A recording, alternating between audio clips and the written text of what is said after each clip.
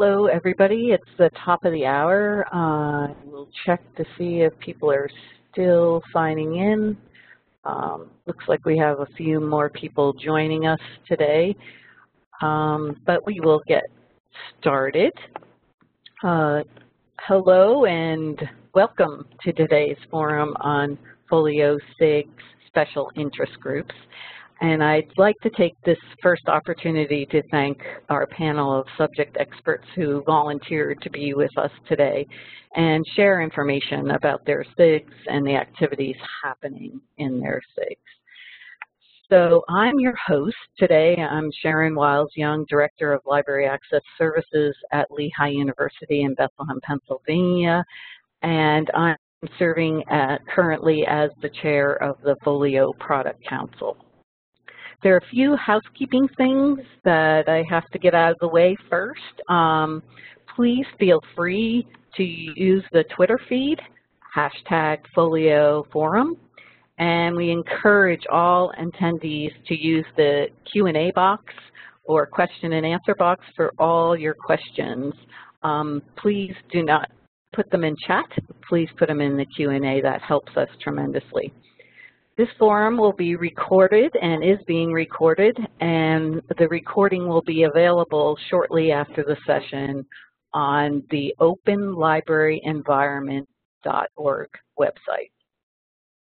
The format of today's forum will be each SIG presenter will have about 10 minutes or so to talk about their SIG, and if time allows between our speakers, we will answer some of the questions in the Q&A box. Otherwise, we'll answer your questions at the end of the session. So to begin, I will start by giving an overview of what are SIGs and the role and responsibility of the Product Council vis-a-vis the SIG groups. So the FOLIO Special Interest Groups, or SIGs, are groups of subject matter experts that come from the open source community. What does that mean? That means people from academic libraries, commercial vendors, publishers, anyone with subject interest in the topic who wants to join in can join in to the group. And what I wanted to say is that you could join the SIG group by going on to wiki.folio.org, and I'll show you that later. But anyway, we want to stress that anyone can join a SIG group. So what did the SIG groups do in their with the subject matter experts? Well, they look at functional needs of a product. They look at the functional requirements and the priorities of functional requirements. They discuss and review prototypes that are coming out from our designers on the UX, UI, look at priorities in those prototypes, and they discuss functionality and workflows and how that will work. So how do the SIGs form? The Product Council is responsible for forming the SIGs and formalizing and giving the charge and goals for each SIG. The Product Council, another name that we refer to, is the SIGs of SIGs. So the membership of the Product Council is made up of OLE members from each institution of OLE, and member representation from index data and EBSCO partners. So as the charges are formalized and approved by the Product Council, the SIGs are then formed, and the wiki, they get a space on the wiki, the FOLIO wiki space, and all the tools and documentation will reside there for each SIG group. This is very important so that we can work remotely and we're all working together. They also use Zoom for their weekly meetings.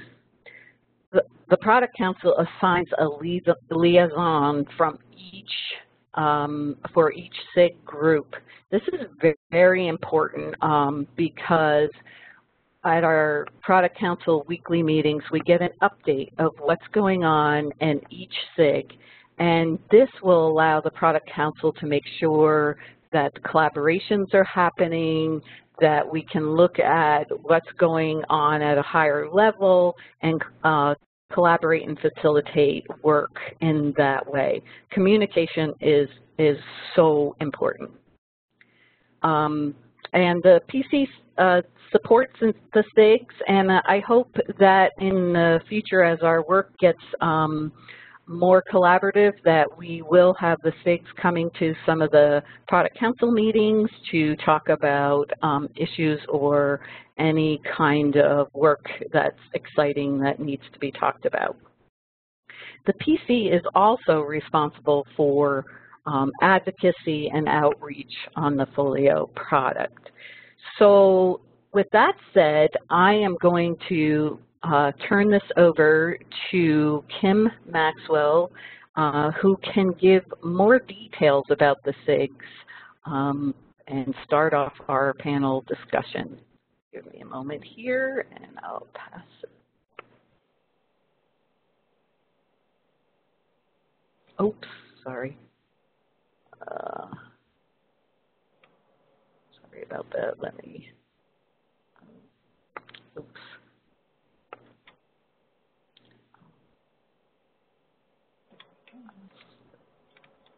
Are there any questions while I'm passing the ball here? Do you have it, Kim? Yeah, I've got it. Yep, I'm all set. Thank you. Okay, so just so you guys know, all I can see are my slides right now. I can't see anything else, so if you need to tell me something, talk. So hi, I'm Kim Maxwell. I'm the eResources Management Librarian here at the libraries at MIT. I have been involved with the Folio project for just about a year now, when I joined a group of resource management experts for a week of meetings in Copenhagen. I know, feel really bad for me. To think about how resource management might work in a new system that actually didn't even have the name Folio yet. It was a completely awesome meeting. It was exhilarating. It was so cool being around so many experts who were so excited about creating this future, and honestly, that was what attracted me to the project and what's kept me working on it week after week. For me, it's a really terrific vision, and it's staffed by, and here's where my Boston piece will come out, wicked smart and creative people. So with that, let's go ahead and get started. Oh, I guess I do need my keyboard. Here we go. So what do we do? First of all, I want to say thank you to Kristen Wilson, who I think is on this call, and Kristen Martin, who are the co-chairs of our SIG. Some of these slides came from, or parts of these slides came from things that they worked up, and I was told to crib mercilessly, so I did. So what does the original SIG, the Resource Management SIG, even do? So we work with developers, both software developers and UX developers, to define essential functions for acquiring and managing all types of resources. So think of all the things your current acquisition system does, fund management, orders, claiming, invoices, et cetera.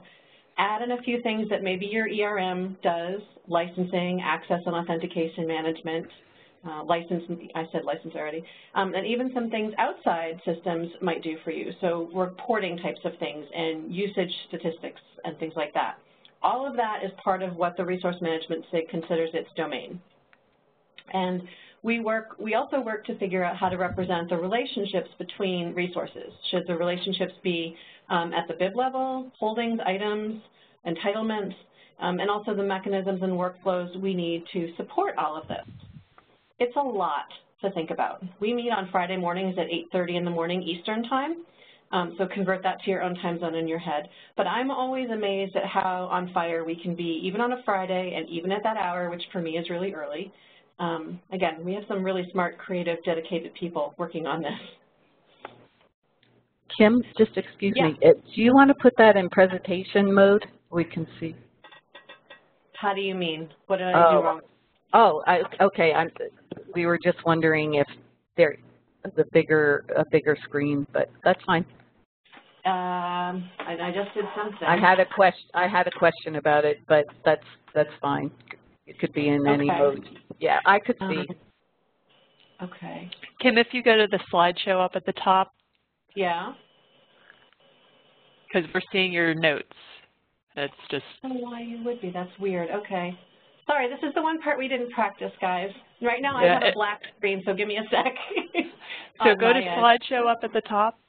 Yep. And deselect the checkbox Use Presenter View. There it is. And then click from current slide, I guess. Is that better for you guys? Yes, that's nice, Kim. Yay. Thank you. Okay, cool. Okay, so I just learned something new. Thanks. A couple other things we do. Selection. We went back and forth for months about whether or not selection, which we're defining as what happens before you make the decision to buy, was part of our SIG's responsibilities or not. And ultimately we decided we didn't have quite the expertise needed, so we pulled together a separate selection task group to look at this, and they are working actually now. We're also very aware of the overlaps between what we consider a resource management world and what other people might consider the world of resource management, like catalogers and metadata folks and people working on access in the technology area. It doesn't really slice out cleanly, so we are constantly evaluating where those lines and overlaps are and bringing in other stakeholders and perspectives as needed. We look at our work through the lens of relationship building and what sorts of interactions are needed between libraries, materials vendors, publishers, licensors, subscription agents, consortia, et cetera, in order to successfully manage our resources. And we're always trying to take into consideration a future that we don't actually know about yet. So to make sure that the choices that we make don't hinder us in the future, but actually help us. Did I just do that totally on the wrong slide, or did I hit the wrong key? There we go. So resource management and FOLIO at first look, this is what I was alluding to a second ago. Kristen Martin and Kristen Wilson, who are the co-chairs, as I said, of this SIG, presented at the FOLIO Forum 2 weeks ago on this very topic. So rather than repeat what they said so well, I'm going to point you to a recording of their presentation. The link is up there, and again, you'll be able to see it on your own. But I do want to take a minute to show you what I think is the most exciting and most innovative work that we're doing right now. And that really has to do with productivity support. So what Kristen and Kristen showed in the forum last week was kind of a prototype of where we're going with resource management. And it's all designed kind of on an app base. If you've been to any of these before, you know we talk a lot about things being little apps that you can pull in to do whatever work your library needs to do. And you can customize it to fit your own needs. And so to me, that's really where it's at. How can the system better support the productivity in setting up this modular system of apps that you can combine however you want?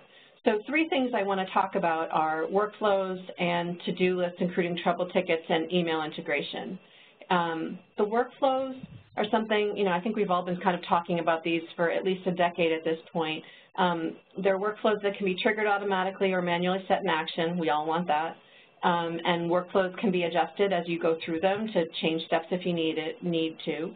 What I like is that we're trying to figure out how to make them shareable, so you can create workflows within your own institution and share them with your own colleagues within an institution, but they could also be shared across institutions, meaning libraries, but also with vendors. So there'd be some kind of a store where you could look for and share your workflows. Another thing is trouble tickets. So it's part of the to-do app, and I'm not going to talk too much about that right now, but within that app of like, here's all the things you have to do, there'd be system integration for trouble tickets. So people write in and say, hey, this isn't working the way I should, help me fix it. Instead of having a whole separate system for that, what we're trying to do is have this integrated so that whatever system you might be using, trouble ticketing system, it might actually be part of FOLIO or talk to FOLIO, and there would also be CRM integration, customer relationship management integration. So you'd figure out how to get the information about the user in there right up front, which would be fantastic. So then you've got the people reporting the problem hooked up with the resource itself that's having the problem, and then you've got the history right there instead of having it in a bunch of different systems that probably don't talk to each other.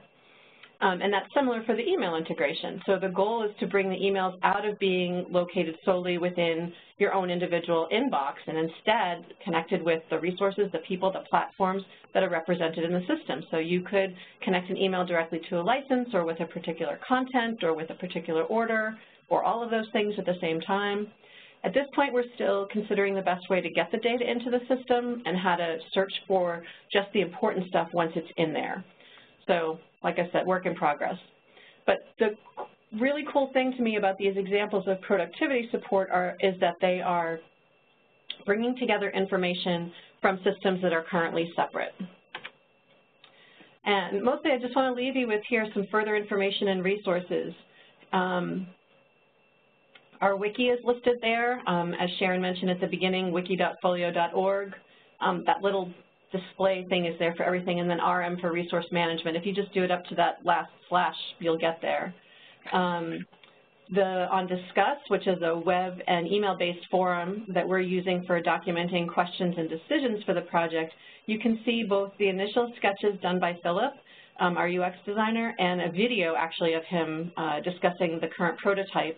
And at the bottom, there's a link to the prototype itself. It gives you an idea of what the look and feel of the app might be, how things are fitting together. It's still very much a work in progress. Philip probably already has a more updated version than the one that's there. That one's probably actually from a couple of weeks ago. So we're moving along pretty quickly. But we are interested in feedback, so let us know what you think. And then there is my information and a little bit more about connecting with Folio on Twitter. And that's what I got. Thank you, Kim. Sure. So I'm going to stop sharing.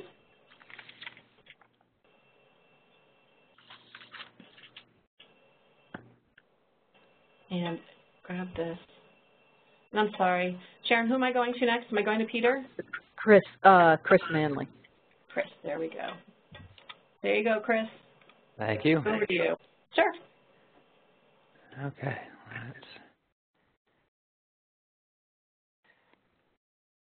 Where am I? Oh, I lost my share screening again. Here we go.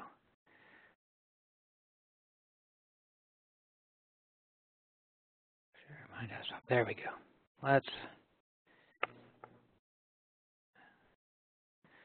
Okay, so good morning, thank you. My name is Chris Manley, and I manage the Library Systems Group at the Cornell Library. I've been involved in Cornell's various explorations of next-generation library systems since about 2011, and I am the convener of the User Management SIG. And our charter from the Product Council is to work with the developers to guide integration of authentication systems such as Shibboleth and authorization systems into the Folio platform. We define privileges associated with the various types of users and incorporate into our discussions issues of privacy of personally identifiable information. What's implicit there and has been a little more explicit in practice of what our discussions have been around is that we guide the development of the user management app in Folio. And that's the app that manages and stores data about the users of the system. And the way this is played out is a series of discussions around sort of specific aspects of that. The first of those, our sort of first round of hashing through stuff at a fairly detailed level, was user metadata, the information that we're tracking about the people in the system. Institutional identifiers, names, addresses, and so on. And from there, we did a round of discussions about permissions, who can view and edit which of those bits of information.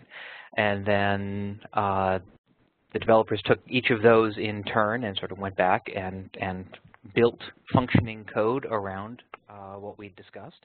And it's really kind of neat to see that in a fairly short order come to fruition.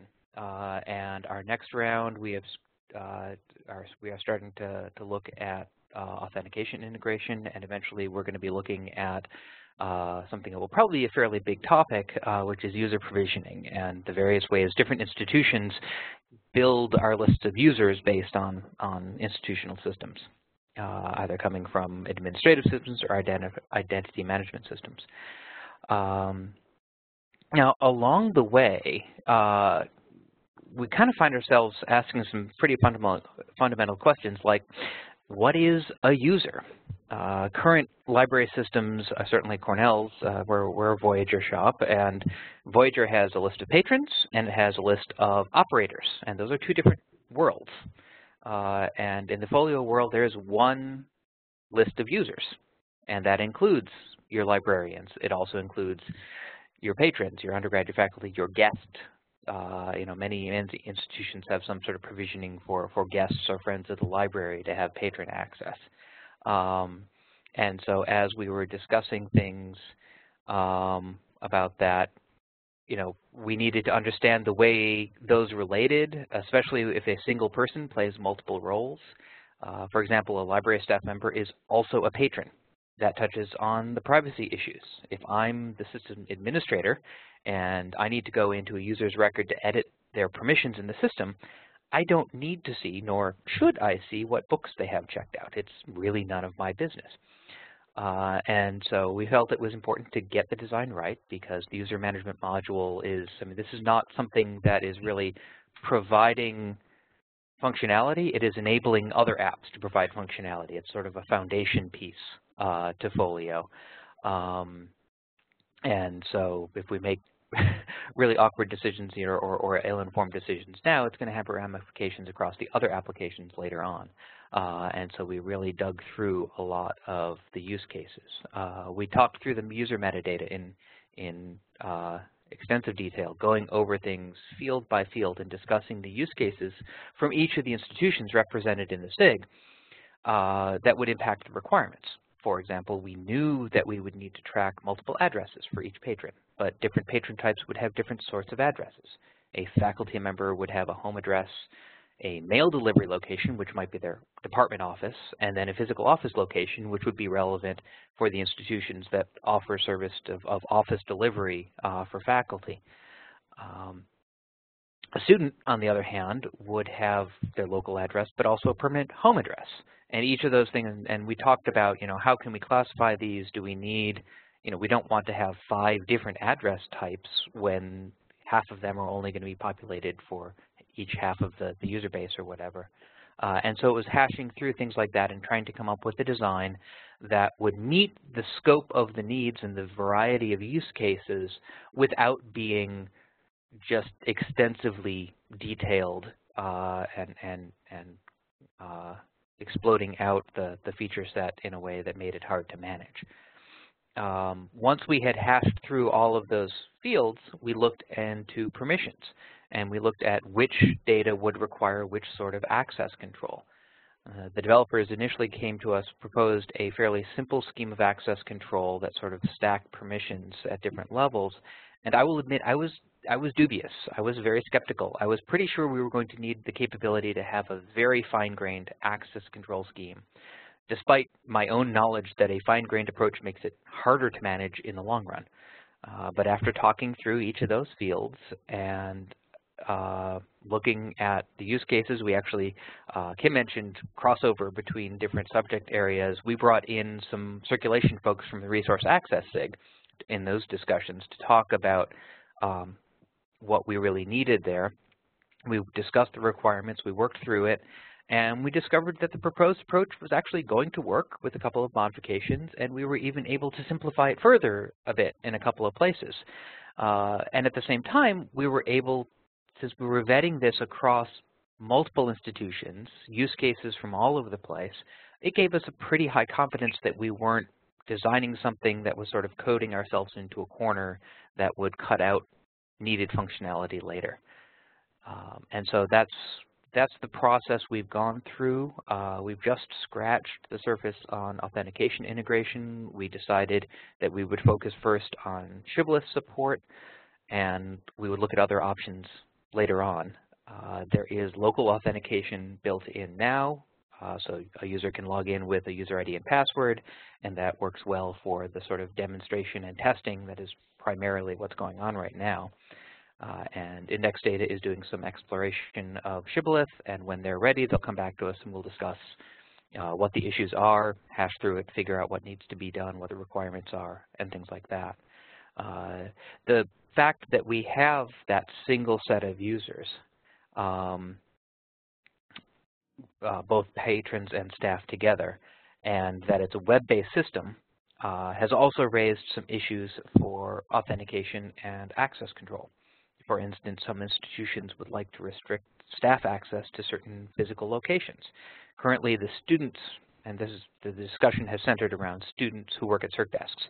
The students who work at our CERC desks can only access the system from the CERC desk because they don't have their own login. Those CERC stations are set up with a shared login, and they don't have client software installed on their own computer. So even if they had a login, they wouldn't be able to log in because it requires a client software install.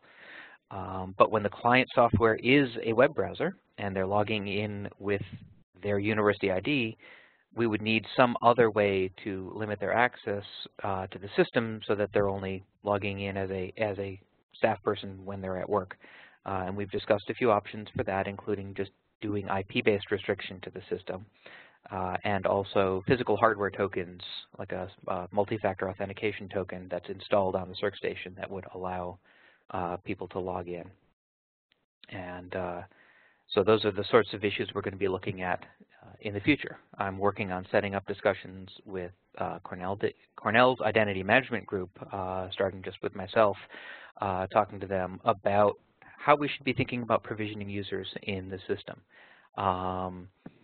And our current system is based on a batch feed that comes out of our PeopleSoft install, which in turn gets data fed for employees from our Workday system, and it really doesn't look much different from what we were using 20 years ago, with a completely different set of administrative systems and a different library system, but that basic sort of batch feed hasn't fundamentally been examined in a very, very long time. And I want to sort of open up the idea of, should we be looking at different approaches? Should we be looking at something more that works more on the fly? Is a batch load still the best way to go? Can we do incremental updates? And I want to make sure that we design something that at the very least is aligned with current practice, and if possible, can even look to the future a little bit, because we can't build a 21st century library system if we're still stuck with 20th century workflows and processes. And this is a place where we're definitely not looking particularly current in our existing system.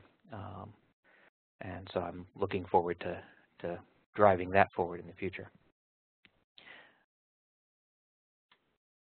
And so I had some bare slides there, but they weren't really helping much. So let me jump to the end here. Thank you. I think I'm more or less at time, so I don't know if we have time for questions, but I'll happily take questions at the end. There's my contact information. And feel free to check out the user management SIG and our meeting notes on the wiki, which is where most of our content is living these days. And with that, I will stop sharing. I can that, and I will pass the magic ball over to Doreen to talk about metadata management.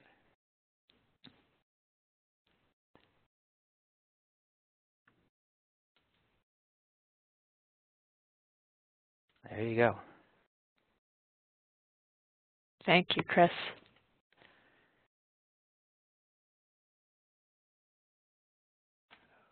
And hold on.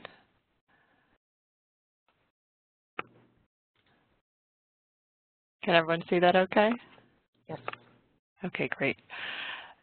So my name is Doreen Herold, and I manage library technical services at Lehigh University, which is in Pennsylvania in the United States.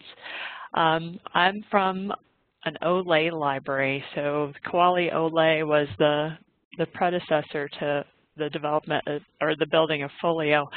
And we're one of 3 libraries that are using OLE, the Open Library Environment. It's us and the University of Chicago and SOAS, which is the School of Oriental and African Studies at the University of London.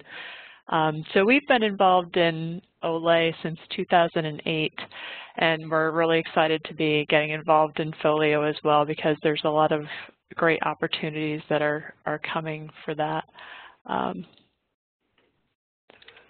to talk a little bit about the Metadata Management SIG, or we call it the MMSIG, and I'm the convener of the SIG.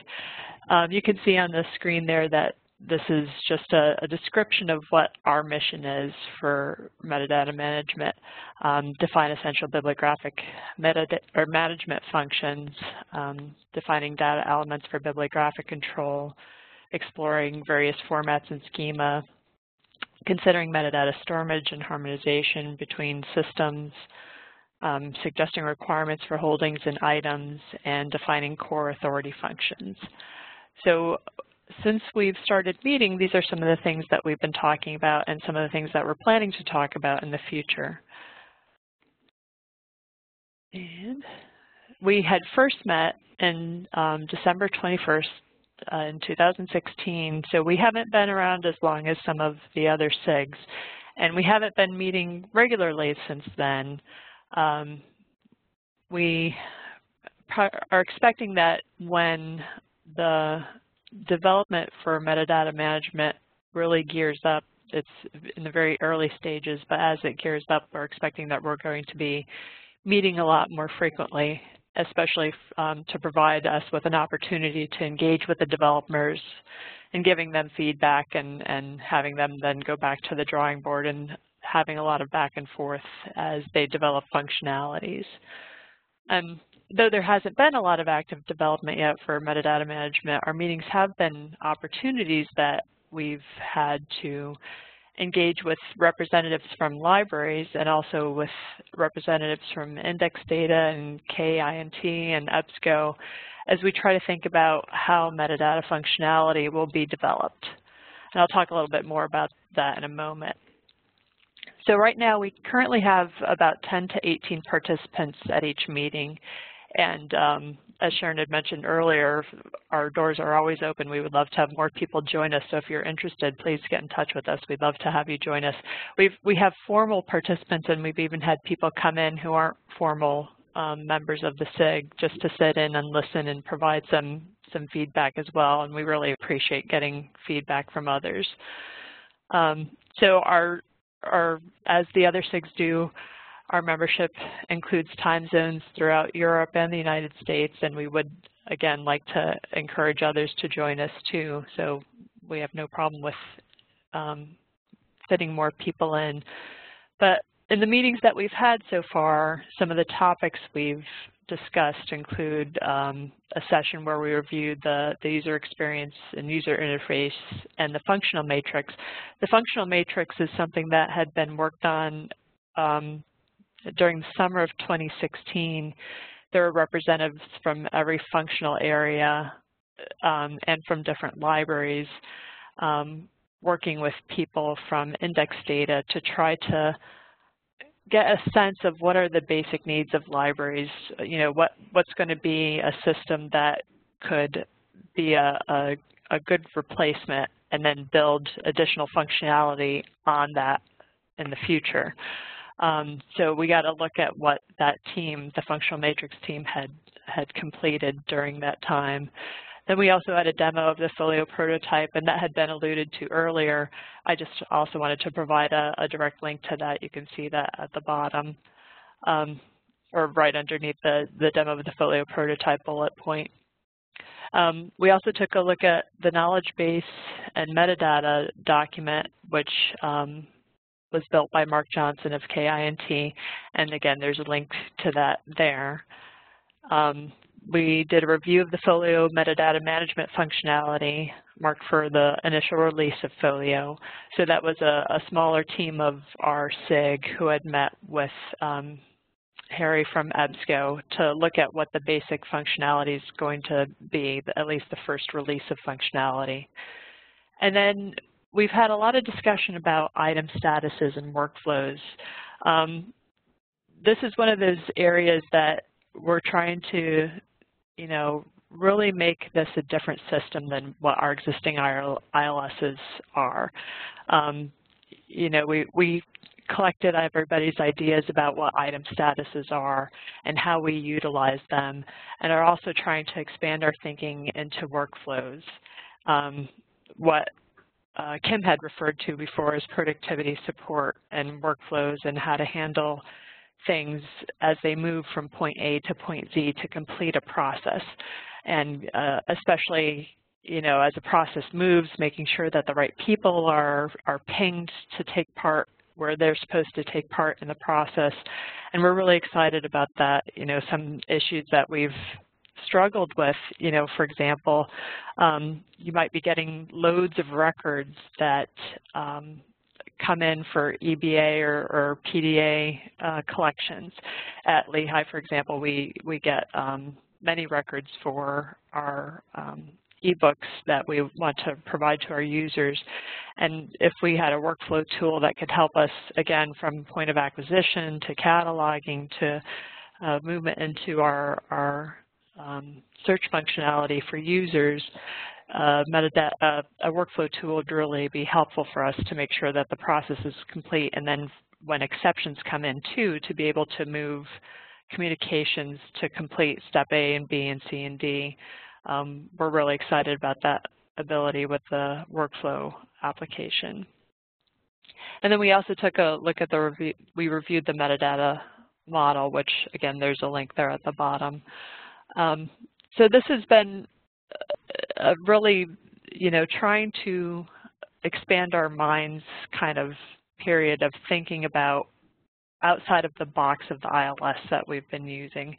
And so we would like to have you join us, as was alluded to before. If you go to the wikifolio.org website, you can see the minutes from our SIG, and we're looking forward to doing some cross-work with the other SIGs, because as the item statuses and workflows is one example, is a place where we need to figure out how information is going to flow from one functional area to another. And so that's in our future as well, to be discussing with them. So I'm now going to move the ball on to Deb.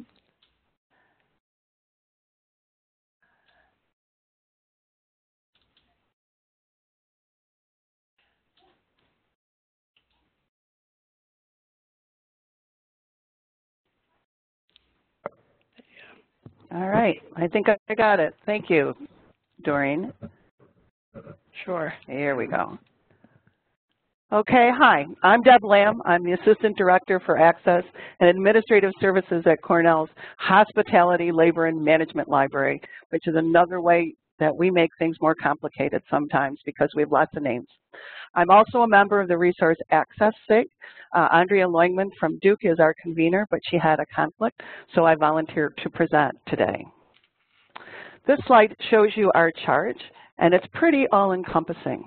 And it goes from basic circulation functions to our interrelationships with other departments, our institution, other libraries, interlibrary loan groups, consortia, and other commercial entities.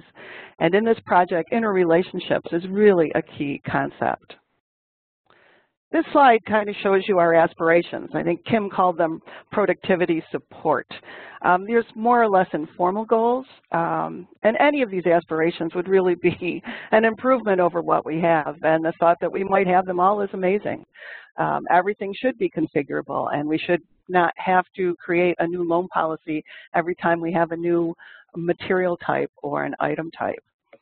But the communication piece for me is critical, and listening to others talk before me, it just opens my eyes to how much we need this, where we can see everything that we need about a patron or an item in one place and not have to go in and out of modules just to find basic information.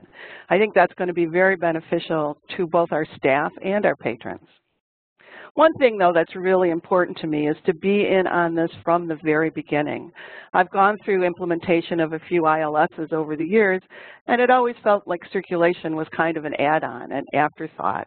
It's like we'd create this beautiful bibliographic database, and then all of a sudden it's like, oh, yeah, well, then we got to create Circ. So to be in on the beginning of the creation of a Circ app is really a unique experience. And I think we have an opportunity to just not build a system, but to create and control our future. And so how does this magic happen? Well, we've been meeting regularly about 1 to 2 times a week with Philip Jacobson, the UX specialist with image data, to work through some CERT components, some of which you can see on this slide. Any of you who've worked in access services can see that this list can take many, many meetings to discuss. We all do things slightly differently at our institutions, and sometimes it's because of local policies, and sometimes it's because of the system we have. One thing we really need to remember is to just not think in terms of what we currently do and what our systems do, but what it is we want to do and what we want the systems to do. Andrea's been very good about reminding us this and lifting us out of the trees so we can see the forest. Item status. I'm glad to hear Doreen say that metadata management is talking about item status. For us, this is an example of a CERT component that's been taken deeper. We all deal with item statuses in some way, and not just CERT. There's crossovers, like on order or in process, and this is our examples where the communication piece would really pay off. Again, we'd be able to see the same information about an item in one place. And we think we understand what item statuses are and what they do, but it's a legitimate question to ask, what is an item status when you get right down to it? So when we're having these kind of ongoing discussions, Philip listens patiently, asks questions for clarification, and then translates our discussion into a whiteboard form like this. And I'm going to pause now and just say how blown away I am that Philip or anybody can do this. It's a great visual representation of the discussion. I don't think this way, so I'm always impressed when somebody does. So this is a result of one of those kind of conversations. It's on loan rules. It's very simple. It's very elegant, and it's extremely functional. And it has 4 components rather than the usual 3. Currently, we're discussing how these loan rules operate and what would take precedent in what situation. Again, the group I'm working with is very smart, very collegial, very spirited, have very strong ideas, but are open to listening. And together, I think we've gotten a very good group to contribute to this. We've also started to work with Kaplanian from EBSCO on loan policy metadata. This is an example of the spreadsheet that we're working on. At one of our most recent meetings, we spent working through the functionality needed for fixed due dates. Not everybody uses them, but it was really very enlightening to talk about it and how the system would act and how we would want the system to act. So what's in it for you? And why would you volunteer your time to work with us? One thing these discussions has highlighted for me is that our current systems were created in a book-centric McBee card world that was once adequate and no longer is. And I will tell you, that is my personal McBee card punch that I still hold on to. I've been around that long. This is our reality now, a plethora of material types and loan types, and we all cram them into a system, and most of our workflows are really workarounds. Working on this SIG has given us all the ability to stand back and think about what could be, and not just what our current limitations are. I've benefited by being a part of the SIG, and I think my institution will benefit as well when it comes time for our implementation. In fact, I like this experience so much, I volunteered for another SIG, the Privacy SIG, which just started yesterday. So thank you for listening. The Resource Access SIG contact is Andrea Loingman for Duke. This is her information. And we do hope that you'll join us very soon. And now I'm going to give you to Lydia.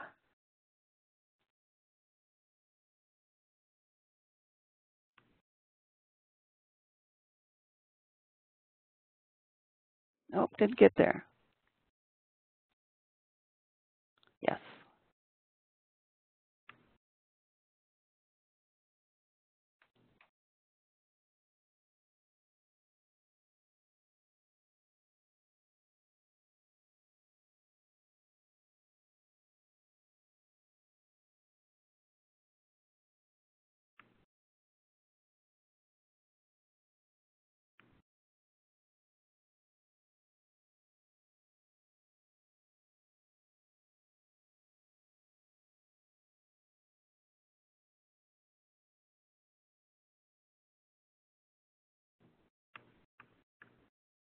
Lydia, I think Still you're muted. I think. Yeah. Yep. Mm-hmm.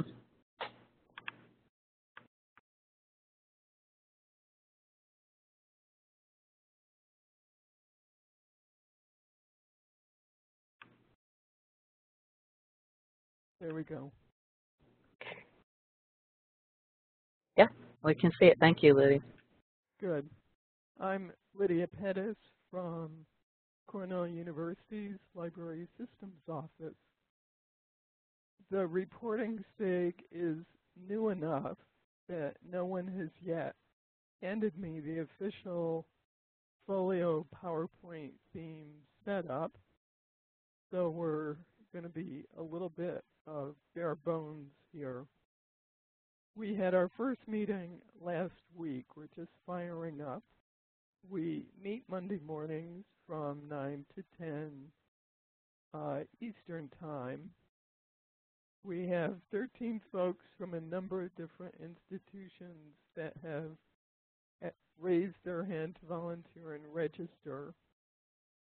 And of course, we would welcome any other people from any other institution. We have a charge that spans a number of areas. First, identifying the reporting requirements in each functional area.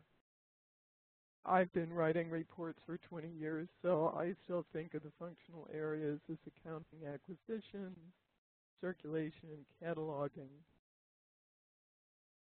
As the system is developed, it's in our purview to make sure that what the developers create has an appropriate data structure to support our existing and anticipated reporting needs.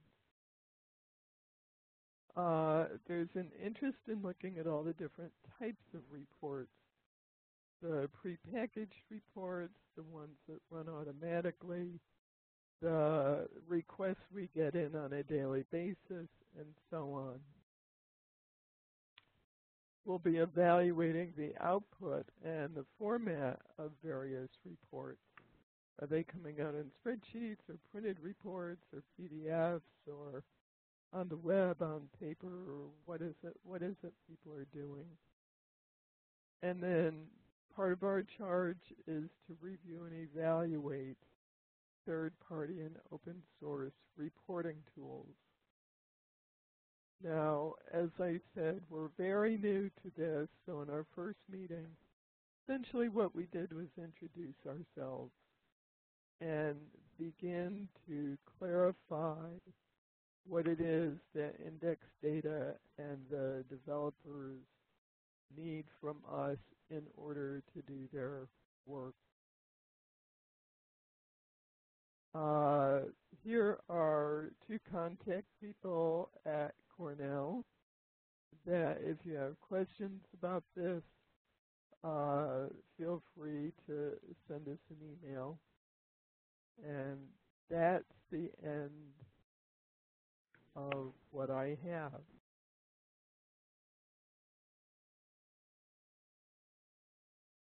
Uh-oh.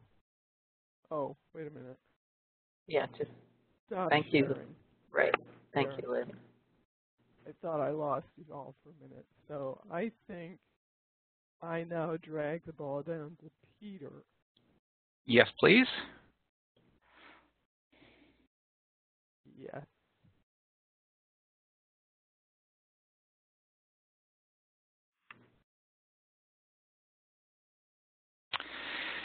And hello, my name is Peter Murray. I'm the open source community advocate at Index Data, and on the Folio project, try to help keep the pieces running smoothly. I have kind of a batting cleanup role here at towards the end of the presentation. I'll be talking about the Consortia SIG, the Internationalization SIG, also the Privacy SIG, which met for the first time earlier this week. And also, now that you've seen the activity of the SIGs, a little bit of how the SIGs fit into the development picture. So let's start first with the SIGs. The Consortia SIG is convened by Harry Kaplanian from EBSCO. He could not make it to the presentation today, so he asked me to fill in. The Consortia, kind of the full name of this SIG is Consortia and Intercampus Services, so spanning things that happen between institutions. We've met twice now as a group, so we are relatively young. And in the first couple of meetings, we have looked at what patterns exist in consortial architectures. How are resources shared? How do consortia arrange themselves, and questions like that. I believe we have 4 consortia represented in the active SIG membership right now. And as everyone has said all along, more are welcome. And so we're exploring the details of how at least these 4 consortia and other examples that we know about fit into these structures about how resources are shared. And we also are talking a bit about how we would like things to operate in the future. One of the design elements of FOLIO is to make it easier to share knowledge-based data and bibliographic data, and so how do we want FOLIO to operate in those environments in consortia and interinstitutional services. Another SIG is the Internationalization SIG. This SIG met earlier this year for a number of meetings and has gone on hiatus temporarily. I'm the convener of this SIG, and so if you have any questions regarding the Internationalization SIG, get in touch with me. Internationalization is a fascinating area. What do we need to do to make the software work in different locations around the world? And that includes some things that you might expect, such as labels for fields need to be translated, error messages need to be translated, we need to handle different date formats and different monetary formats. It also extends to other areas. What is the impact when we have right-to-left display of text in a system in addition to left-to-right text, which most of us on this call are probably familiar with? What happens when we want the labels for some of our fields to be translated, or actually some of the values for some of the fields to be translated? We're one of the representatives on the Internationalization SIG is from Saudi Arabia, and he was showing examples of software that they've made international or applied different localizations to, and some of the problems that they run into is if you've got a table in your system for the names of your branch libraries, but that table can't be translated into other languages, you have to pick which language those values are going to be input in. And when you switch the display from one language to another, those values aren't translated. And that can be a hindrance to people using the system.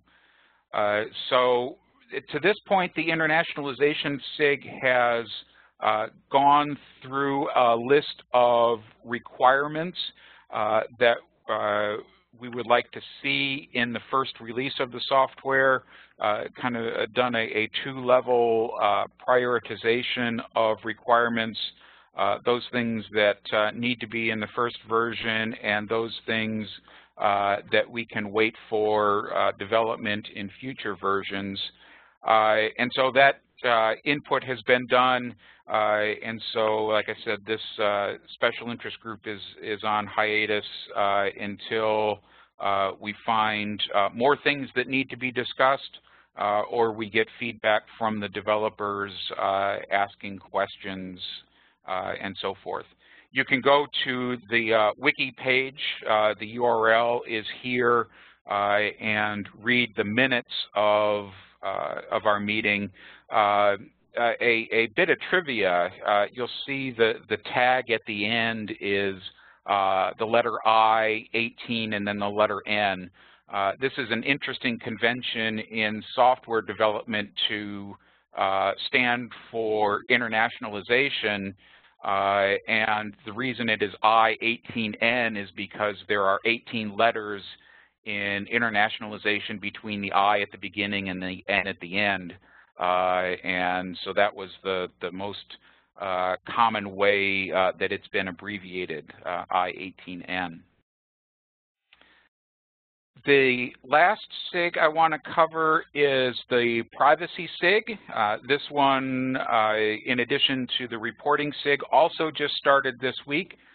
We just had our first meeting where those that were participating introduced themselves and talked about the role of privacy in library systems, and started to review the functionality of the spreadsheet for the Release 1 version.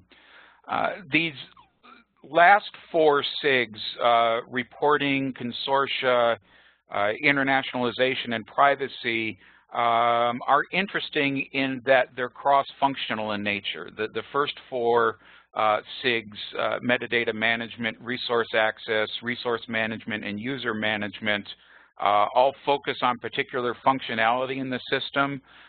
These latter four look at functionality or look at needs across all functions of the system. So we need reporting everywhere.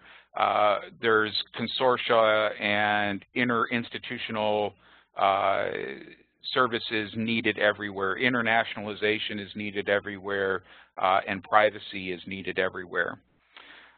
We think that there's one more SIG that we need to form surrounding accessibility. And again, that's a cross-functional area, something that will guide the development of accessibility across the system.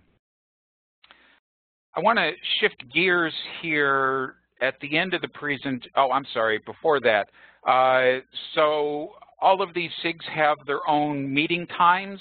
They tend to be clustered in the early morning hours in the Western Hemisphere, primarily because we've got a lot of participants in Europe that are participating in these SIGs. So everyone is making a bit of a compromise to participate in these SIGs. We have started recording the SIG meetings and publishing those recordings as well. And so if you miss a SIG meeting because of a conflict or because the time isn't convenient for you, you can catch up with what's happening with that SIG by first viewing the minutes and then for more in-depth watching the recording. This calendar is on the wiki. It's a link off the first page under the list of important links, and the URL is here as well. These times are displayed in Eastern U.S. time. When you sign into the wiki, you can edit your settings to change that time zone to be your local time zone so that these meeting times will match.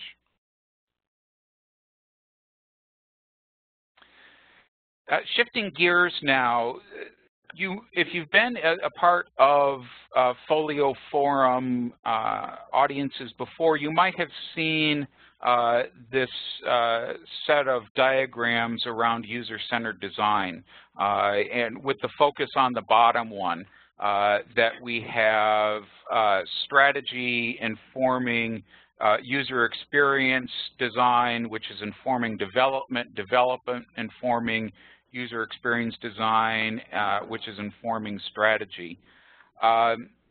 This is a great diagram as far as it goes, but we get questions about how these groups interact with each other. And so I wanted to offer a more dense diagram that explores that question. So here are these same groups of people: library strategists, the special interest groups, and the software developers. You've heard the representatives from the SIGs talk about the things that are being developed to offer to the software developers. Those come in the form of the prototype, which Philip has been working on, our user experience design lead, and also the functional spreadsheet. So the combination of these two items, the prototype, how things are supposed to look, and the functional spreadsheet describing how things are supposed to work, become input to the software developers.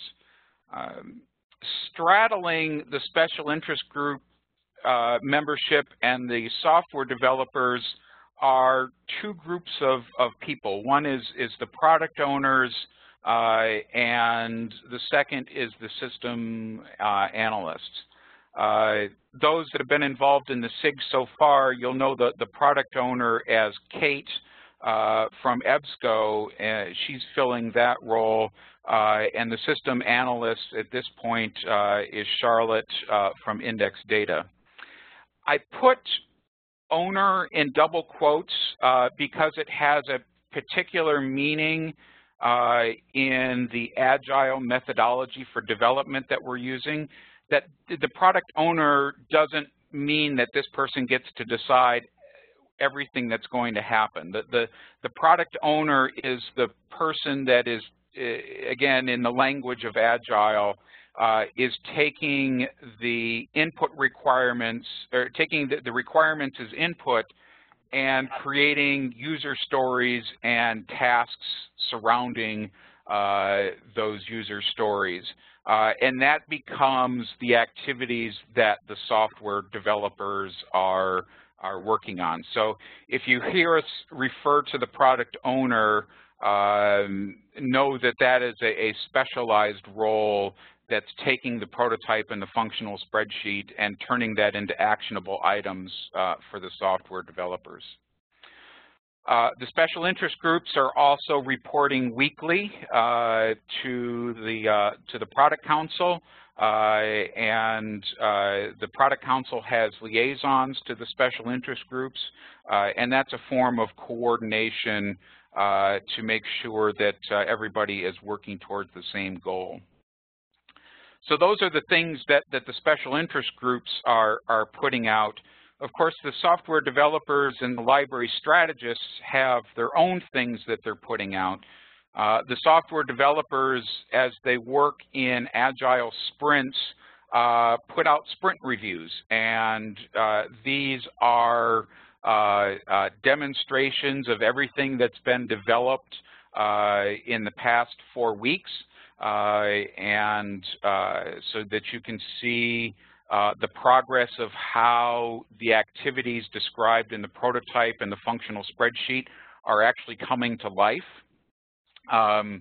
we'll also soon be putting up a demo site where people can generally interact with the system and see how it's coming to life.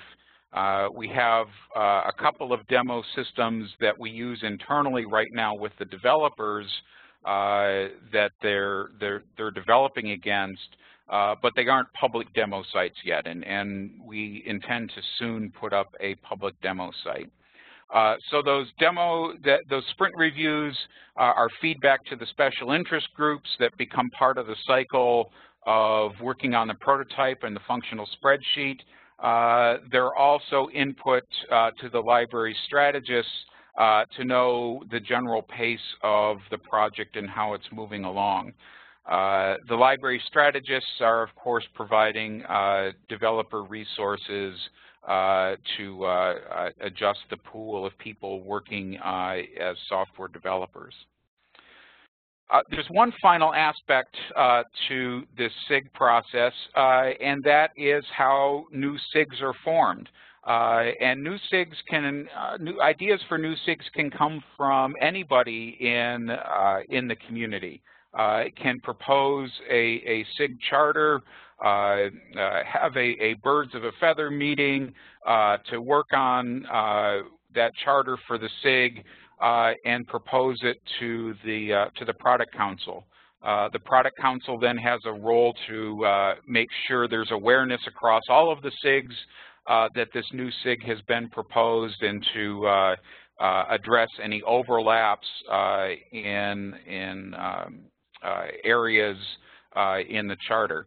The product council and the other library strategists then seek out new participants for the SIG, and that SIG is formed, a convener is identified, and this whole process begins anew. So this is a very participatory process, as I think all of the representatives of the SIGs have described. It tends to be very open, and when you tend to do things open, it tends to be very messy. This is the ideal for the interaction that we're driving towards, but as the ideal that we're driving towards is subject to the reality on the ground, and making this process really work most efficiently and most effectively for everybody involved. So I think I will end there and stop sharing. If I need to pass the ball to somebody, let me know. Otherwise, I think we are open to questions now. Peter, would you share it with me, and I'll just share my desktop of the wiki so people can see what our wiki looks like. Very good. There you go. All right. Okay, let's see. Oh, my screen is not sharing. What's going on? Here we go. So I just wanted, before I start with the questions, I just wanted to show everybody how we were all referring to the wiki.folio.org here. So you can see what's happening on all the teams. They're all here, the special interest groups. We have the product council here. So you can go in, look at members, look at, we mentioned conveners, those are the people who are leading each SIG group. You can find out all that information, plus our minutes, our agendas are all here. So I think that's a really powerful tool for you to see what's happening, and if you want to get involved also, very helpful information.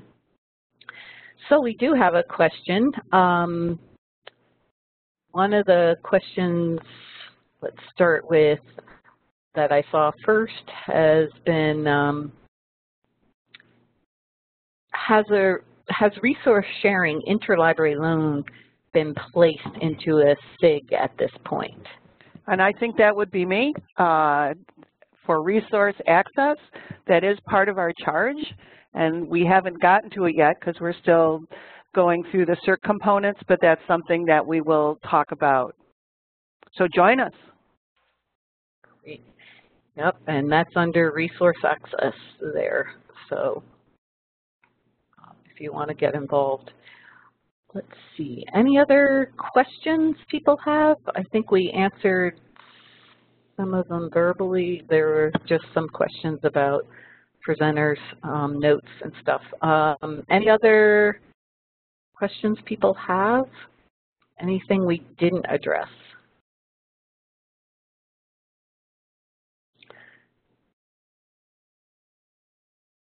Okay. All right. Since I don't see any more coming in, I'm going to wrap up our session. Thank you so much to our presenters for their overviews. I think it really helped let us all know what's going on, and Peter's overview slide was very good to tell how all the information flows around our project. And thank you to all the attendees and for your questions. Our next forum will be on May 17th with Andrew Nagy, who will talk about FOLIO, the EBSCO FOLIO Innovation Challenge Grant, which was announced, and I noticed it on the Code for Lib listserv yesterday. So don't forget you can join into our SIGs, come to the wiki and look at our SIGs, and the recording for today will be at openlibraryenvironment.org. Thank you, everybody, for your attention and for attending. Bye-bye. Thank you. Thank you. Yep, bye, everybody. Thank you. Thanks, everybody. Thanks, Bill. Wonderful presentation.